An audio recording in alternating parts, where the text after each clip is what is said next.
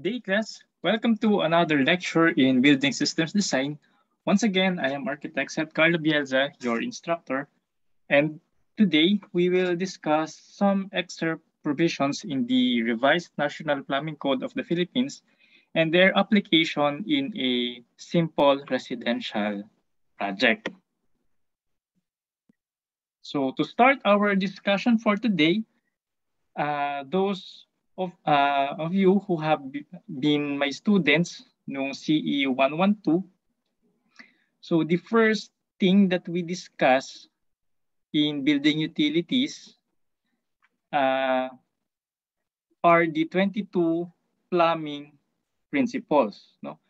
Kasi itong 22 plumbing principles na to, dito nanggaling yung mga chapters, dito din derive yung mga technical definitions or yung technical description ng mga chapters ng ating plumbing code.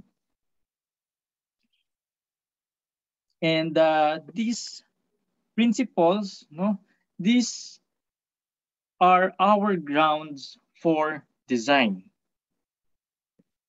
As master plumbers or plumbing engineers. So we start our design, our plumbing layout with the architectural floor plan. So the architectural floor plan serves as our base plan for the design and the fixtures that will be installed.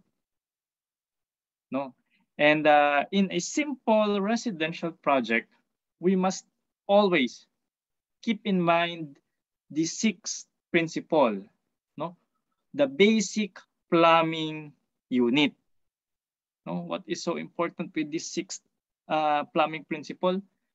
Kasi sa isang bahay, ang bahay basically merong kusina. At pag meron kang kusina, of course, meron kang pinaguhugasan ng mga plato at ng mga pagkain. Meron kang lababo, yung ating kitchen sink. And then, for hygiene, syempre, ang isang bahay, dapat meron ding banyo, may toilet and bath. So, ang minimum requirement para maging toilet and bath yan, 3/4 bathroom. Yung fixtures, may shower, may water closet, and merong lavatory. So yun yung basic plumbing unit. Kasi yung bahay, kailangan itong mga fixtures na ito ng user, user ng bahay na yon o yung may-ari ng bahay na yon. And other provisions, for it to become a minimum plumbing unit, kailangan ng water meter, kailangan ng floor drain or yung shower drain, at kailangan meron kang faucet. Faucet either for watering the plants or for laundry, washing the clothes. So, punta na tayo sa technical descriptions ng mga chapters na ito. So in chapter 6, this is for the water supply. Anong sabi doon? That the minimum working pressure for our fixture, for our plumbing system, depends on the type of fixtures, their flashing actions. Kapag yan ay merong flashometer bulb or flashometer type, it requires 16 psi water pressure for it to function properly. Pero kung walang flashometer yan, so the minimum required working pressure in the plumbing system or in the water supply is 8 psi. And then yung ating mga fixture supply line, so iba-iba rin yung size. Ito yung usually na ginagamit. Ito yung standard sizes. So the minimum for lavatory individual supply is a 1/2 inch diameter stub out, no? For the kitchen supply, yung kitchen sink natin, that is 3/4 inch diameter pipe. For the water meter on yung service entrance, the minimum is 3/4 inch diameter. And for the building supply, ang minimum is 1/2 inch diameter. Pero nagdidepende, of course, yung ating building supply and yung main water line on the demand, no, ng mako-compute natin, no, yung ating water supply fixture demand. So it depends on that. And yung size ng ating mga branches, no, branch lines, also depends kung ano yung mga fixtures na magtatap din doon.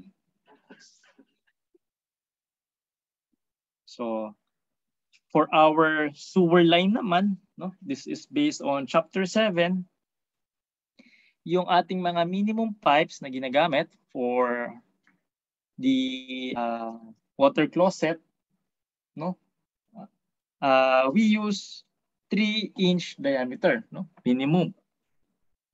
For our lavatory drain, no, yung fixture drain, minimum is 1 1/4. And then yung kitchen sink, it's 1/2 inch diameter. Yung ating floor drain, that is 2-inch diameter minimum. And then the house drain, no, the minimum, sabi ng code, is 3 inches. And yung house sewer, no, that is 4 inches, no, minimum diameter. So na-discuss doon sa CE 112 sa Engineering Utilities 2 kung ano yung difference ng dalawa, ng house drain and house sewer, no? And sabi nga natin, for every change in direction of the pipe or for every 15-meter length, developed length of the pipe, we must provide clean outs, no? Clean outs, anong use ng clean outs? For maintenance, no? So for the vent line naman, no? So we browse yung chapter 9, no?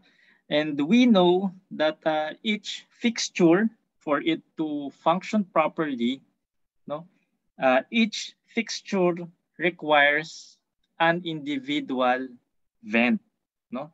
And then the terminal of the vent, no, papunta sa labas, no? Yun yung sabi ng code.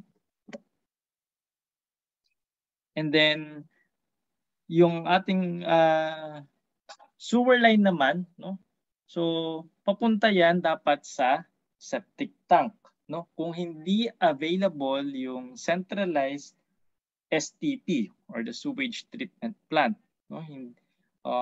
There are cities na meron ng sariling STP pero meron pa ring mga wala, no? There are also some residential developments that they have their own STP dedicated for their plant unit development. But sabi ng code, pagka hindi available yung STP, so we must provide a dedicated, a watertight receptacle, at ito yung ating septic tank, no? So ano bang sabi ng plumbing code? 2 chambers, no? For digestion, no, the digestive chamber, and the second chamber for leaching. But we know with the latest memorandum released by the Department of Health, no, septic tank, no, should have 3 chambers, no, yun yung minimum. So 1 chamber for digestion, and then the 2 other chambers for leaching, no, para maglinaw yung tubig, yung effluent. And also in our plumbing code, no, nandun din dapat yung gagamitin nating mga materials, no? 'Di ba? There is also a plumbing principle na nagsasabi na use only materials that are specified by a master plumber, no? So ang mga nagde-design ng ating plumbing system, plumbing and sanitary system for residential, so these are the master plumbers. So they know what kind of materials are to be used, no? So we may choose, they may specify to use yung flexible pipe. So ito yung one example, yung PVC, no? Pwede natin gamitin yon. But it should conform yung sa schedule, no? Schedule na as written on the specification, no? Series 1000, and then type DWB for orange pipe. Or we may use, pag water supply, yung rigid pipe, no? So ito yung PPR, or the polypropylene random, no? And for the drainage, we may also use, for storm drainage, we may also use yung mga concrete pipes. So that's all. I hope we have refreshed your memories, no? Dito sa revised National Plumbing Code. So thank you for listening, and see you again in our next lecture. Thank you.